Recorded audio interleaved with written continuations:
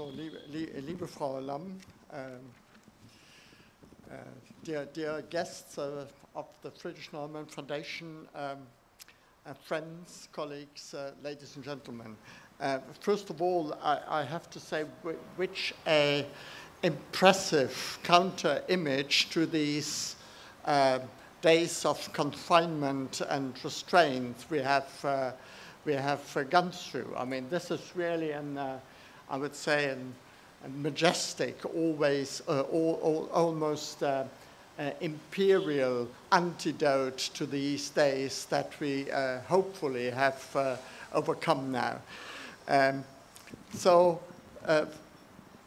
Let me say at the outset how delighted I am to be here tonight with you at this lovely place celebrating with you not only the end of our confinement, almost the end of our confinement, but also this evening around cultural diversity, cultural and societal diversity, books, cartoons that we have seen, music, dance, an exhibition, and so on. And I thank the Naumann Foundation profusely, and in particular Birgit Lum, for inviting me and making all the arrangements for this lovely evening. But before I briefly touch upon the subject you have asked me to speak about, 70 years of German-Pakistani relation, allow me to say a brief word on the basic idea behind this evening, unity and diversity.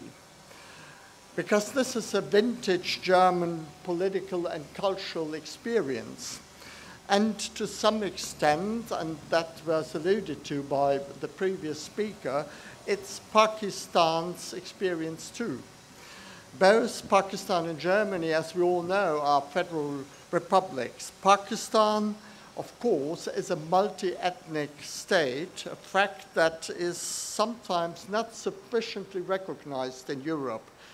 Yes, it is a Muslim state, but we all know how different even faith practices under the big tent of the ummah can be. Germany, on the other hand, is a fairly homogeneous nation, however, with a very strong history of regional and sub-regional identities. This diversity, though perhaps different in type and nature, makes not only federal constitutions necessary, both in Pakistan and in Germany, but also cultural differentiation, federalism, even unity in diversity. And there's another interesting parallel, and that brings me to these 70 years of diplomatic relations, whose beginning we are celebrating in October this year. Both states, the Islamic Republic of Pakistan and the Federal Republic of Germany, were founded within 2 years of one another. Pakistan in 1947, Germany, I mean, at least the dispensation we all know about, the Federal Republic of Germany, in 1949, both more than 70 years ago. And both these foundations occurred under exceptionally difficult circumstances. The major reason for this was the fact that both states were born under extreme duress. Germany had started and lost a disastrous war. Pakistan emerged from a traumatic split from India, and that millions of refugees had to be integrated by both countries. That is, I would say, a common denominator, to have successfully given to these millions who came often with no more than the clothes they wore a new home is certainly not the least achievement of both countries. So, looking back at 70 years, diplomatic relations of two countries, which, with certainly a number of differences, share some important features of their political and social DNA, I will briefly, but indeed briefly, and therefore cruising in relatively high altitude, mention 5 areas of particular achievement, but still ongoing challenges. First, the political sphere, and here we know the relations between Germany and Pakistan have been close and amicable since the very beginning, certainly with some ups and downs, the latter predominantly during military rule in Pakistan. And that means I'm leaving the COVID restrictions of the last year or so, for the moment, a bit aside.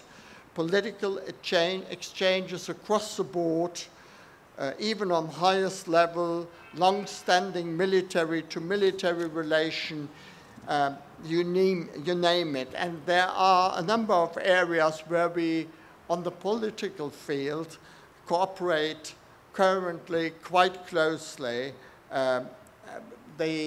Moving the quite complex Afghan peace process forward is certainly and currently one of them. Secondly, the commercial relations, quite strong. The EU as a whole is Pakistan's most important trade partner, and that remains so even after the Brits have left the EU. So the trade volume between Germany and Pakistan hovering around 3 billion per year, I have to say before the pandemic, is the biggest within the EU.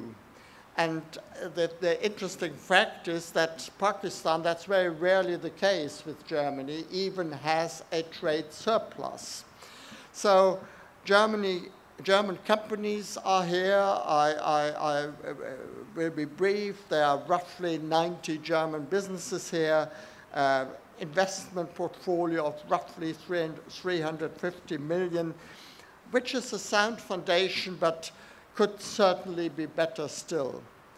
So one of the major tasks of the embassy is to try enticing German companies to come here, engage in trade and investment, and vice versa, facilitate Pakistani business going to Germany, participating in trade fairs, and clearly COVID permitting still, which is by and large still quite challenging.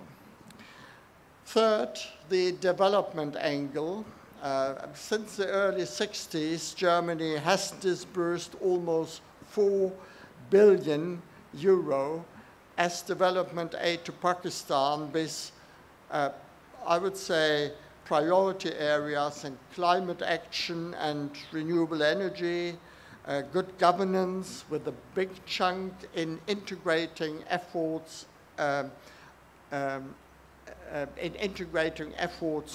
of bringing the former Fatah areas into KPK, promoting very, very important feature, technical and vocational training all across the country, and not least health matters, including special COVID assistance, polio eradication, portable health station, setup of a health insurance system, which is also, I think, very important.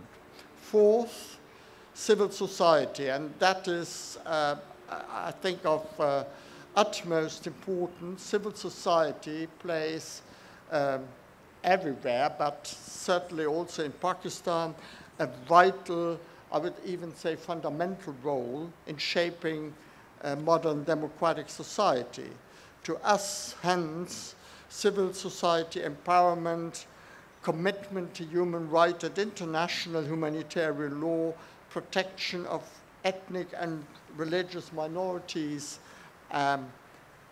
press and media freedom and good responsible government are of paramount importance in shaping our foreign policy relations with other countries, and Pakistan certainly is no exception here.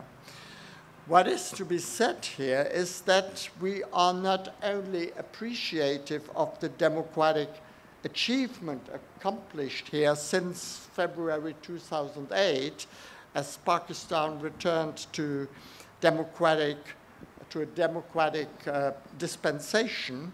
I'm also, since I came, roughly at the same time as Birgit Lam came, I'm very much impressed by the vitality and robustness of political and societal discourse and the resilience of democratic beliefs and convictions.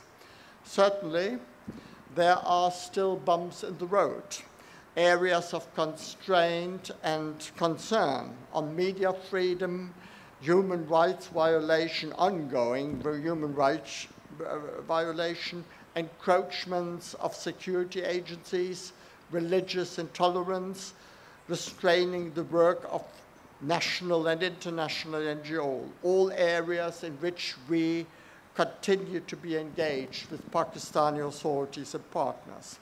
In this context, and because we are here so generously invited by the Friedrich Naumann Foundation, let me particularly highlight the significant role our political foundations have played and are playing in this context. Not least the Naumann Foundation, active in Pakistan, as far as I know, since the mid of the 80s, and well reputed. This is not to say that the foundations hadn't faced bureaucratic hurdles and impediments in the meanwhile. They had, but by and large, we have managed to make the foundations work again effectively, I would say, to the benefit of German-Pakistani civil society interaction, as to be witnessed here tonight. Fifth and lastly, although perhaps the most important area, the people-to-people dimension. The key word here are, and I only can mention them very briefly, cultural exchange schemes, German language and cultural work in Pakistan, primarily conducted by the Goethe Institute in Karachi and the Anna Maria Schimmel House in Lahore, but also by a number of university lecturers quite across the country. On top come roughly 5,000 Pakistani students in Germany and some German students at universities here in Karachi and in Lahore. Indeed, if we want societies to know each other better, even perhaps to cross-pollinate, and I believe strongly that is the way to go in an increasingly ever closer world, then we have to bring civil society and most notably people themselves into contact and interaction. And that is what we are trying to do for roughly 70 years. Strengthening academic and research exchanges, fostering tourism, making use of the roughly 70,000 Pakistanis living in Germany, mostly as traders and business people, to act as a sort of bridge, encourage mutual trade, interface dialogue, perhaps even marriages, although that is not the, I would say, primarily objective of an embassy. Something great minds like Muhammad Iqbal, who lived and studied in Germany, as you know, or the great German Orientalist Anna Maria Schimmel, two icons of Islamic scholarship imbued with the Pakistani-German congeniality, had in mind when talking about, in the words of Wolfgang von Goethe, a West-Eastern divan. I agree, here again is certainly room for further progress, but we are working on a very broad and sturdy basis, as we see here tonight, and we certainly need to plan something for the next 70 years. I leave it here now. Ask for your apologies, ask for apologies for my brevity, express once again my great confidence in